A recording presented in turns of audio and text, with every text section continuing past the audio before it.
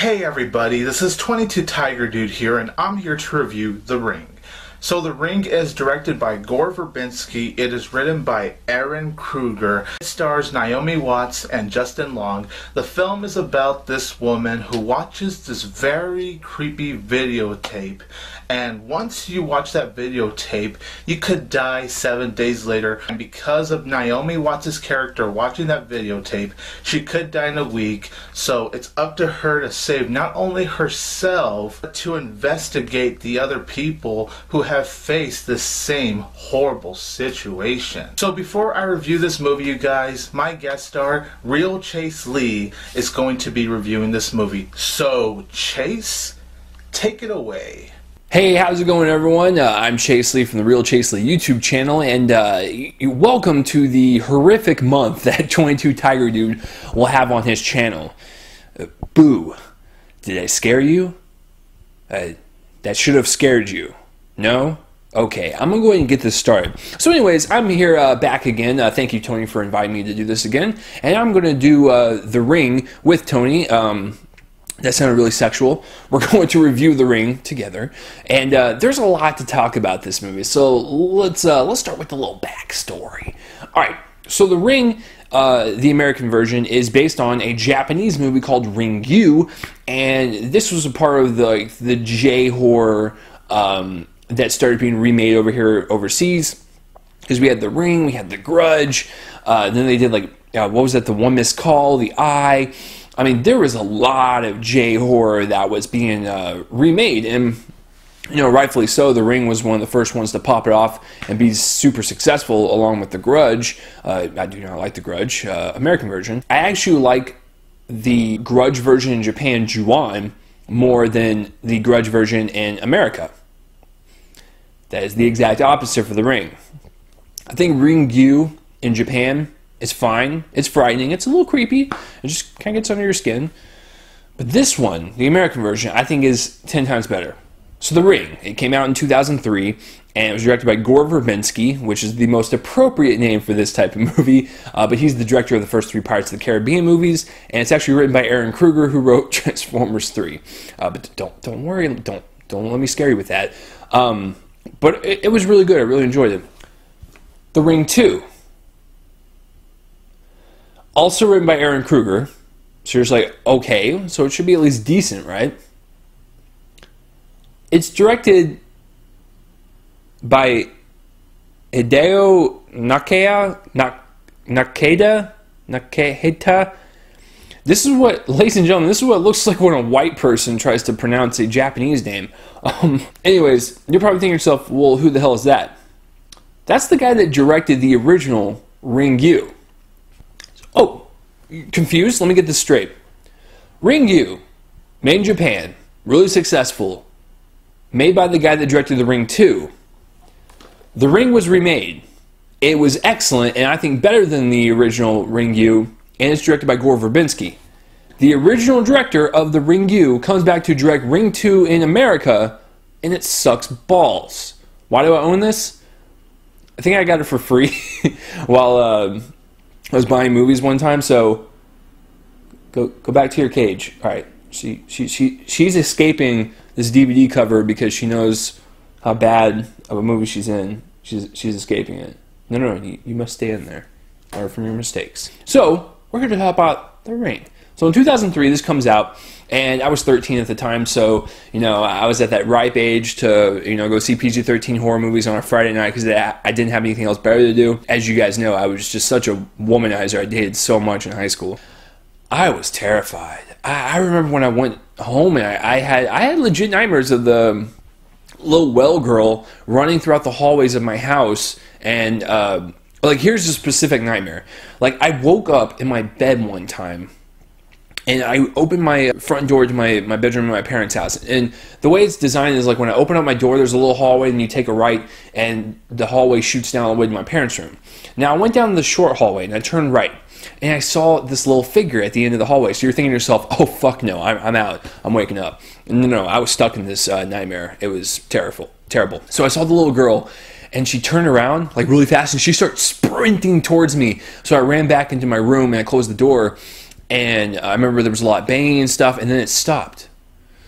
And then I found a flashlight randomly, because that's how nightmares work. I found a flashlight, and I started like, shakily like moving it around my room, and then the well girl was in the corner of my room, and then she sprinted towards me, and then that's when I woke up, and I was like, cool, thanks, Ring. True story, by the way. There's only 3 horror films I've ever seen to where they've actually given me nightmares. That would be The Ring, American version, 13 Ghosts, and Paranormal Activity. You're thinking to yourself, why 13 Ghosts? I don't know why, but every time when Matthew Lillard is in that fucking basement and everything is like chasing after him, I had a dream one time where I was stuck in that basement, and all the doors opened up at once, and they started all coming at me at once, and it was terrible. I think I like wet my bed.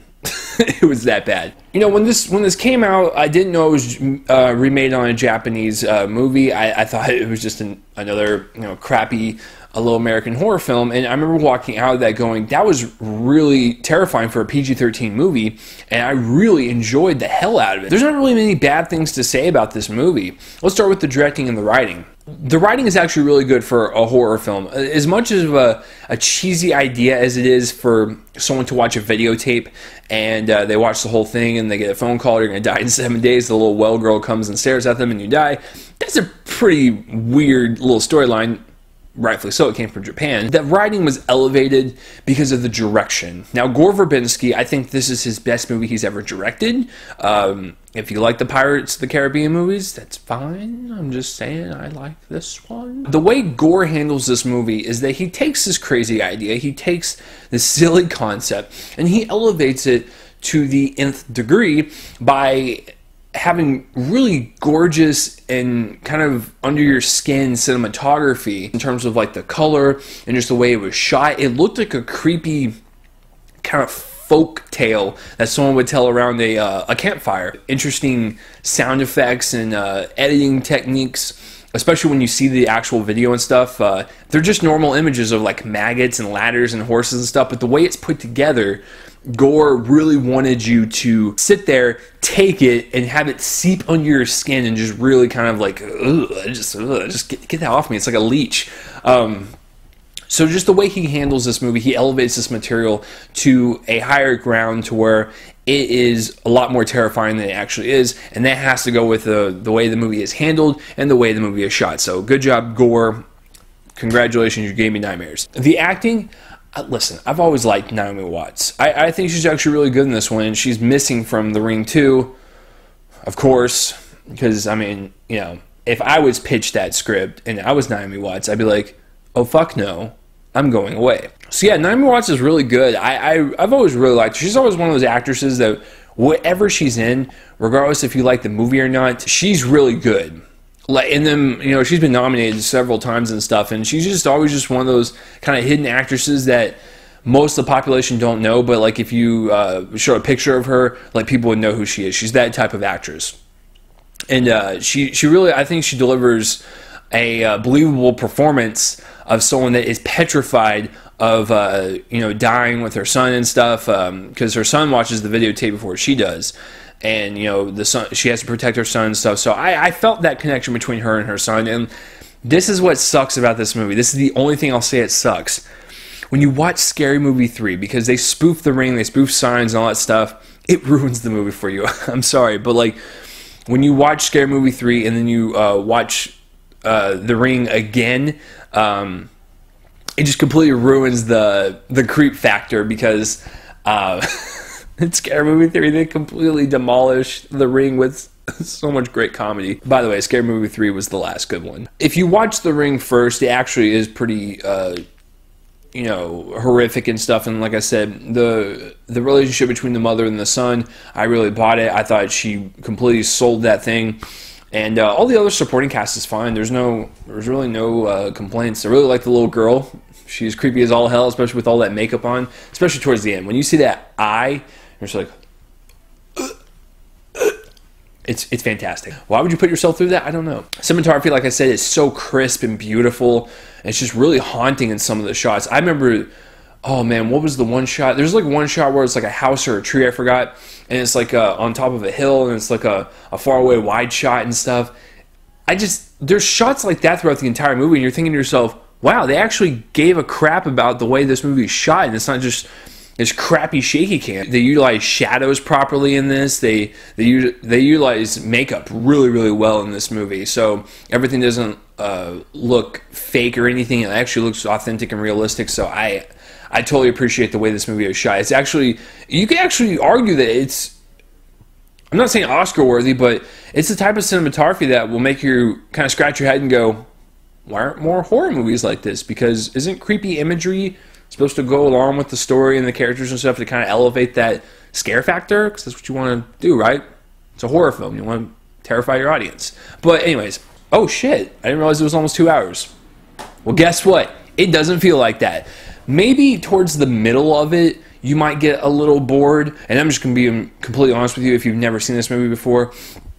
But the very beginning is gripping, it's intense, and the very end is very suspenseful, and it's got that just intensity you would want towards the finale of this crazy movie. But I would say the middle, you know, for people that are watching this for the first time, it is a little slow because Naomi Watts has to figure out what's going on and stuff. So there's not many scares, but the creepiness is still looming throughout the movie with the atmosphere and the tone throughout it. But the middle is, you know, it's a lot more talky and a lot less scary. It's not a big deal, especially for me. I really didn't care. And I realized that the sun is coming out. It looks like the Ring girl is coming after me. Like she's going to burst that little bright hole right there. I would say The Ring is a very good one. If you want to honestly ask me what are some of the best horror movies during my 25 years of life on this earth, and I'm not talking about old horror films, because guess what?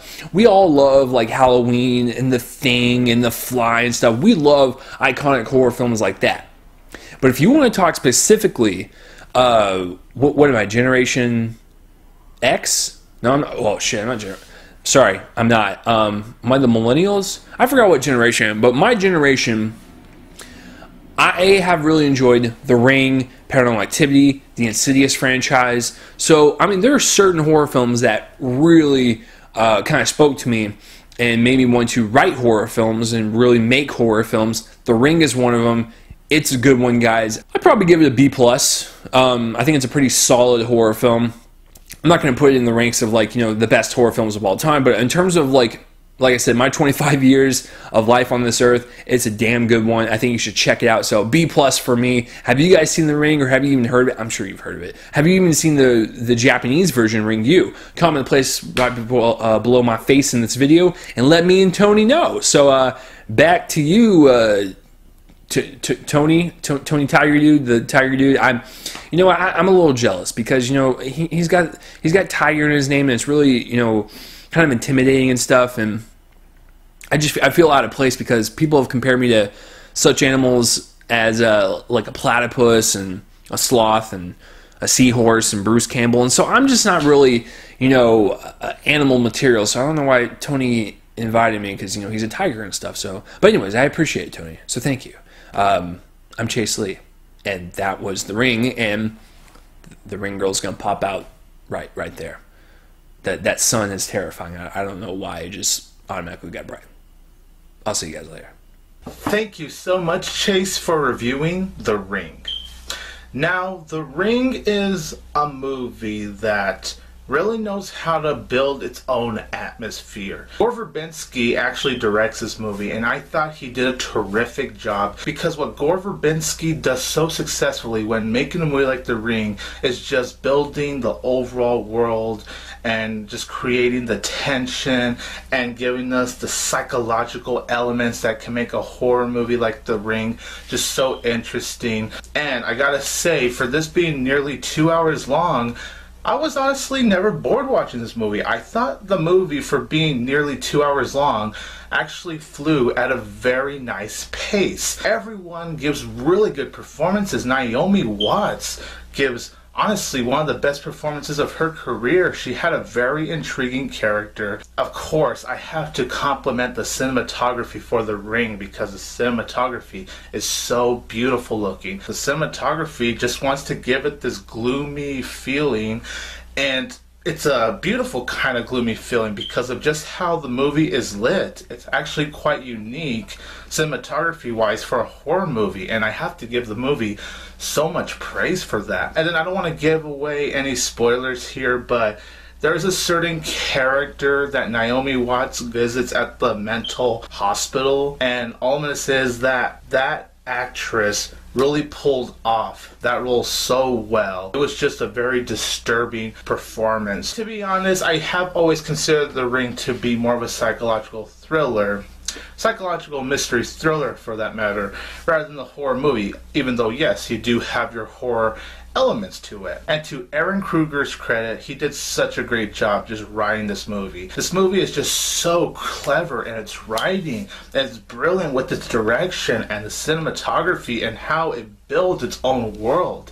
That's what makes it so impressive. And the performances are brilliant too, because these performances that you see in the movie, they want to try to make you feel for the characters, because these characters do feel like real, genuine human beings. Like just real normal people going through very horrible situations. And how The Ring handles that, I give a lot of credit to. Now, with all that being said, I don't think The Ring is as scary as it thinks it is. It is creepy. When the film gets really scary, it really does come to like the videotape scenes. But videotape scenes aside, I don't think the movie is as scary as it thinks it is. It's definitely creepy, but I wouldn't say The Ring overall is a scary movie.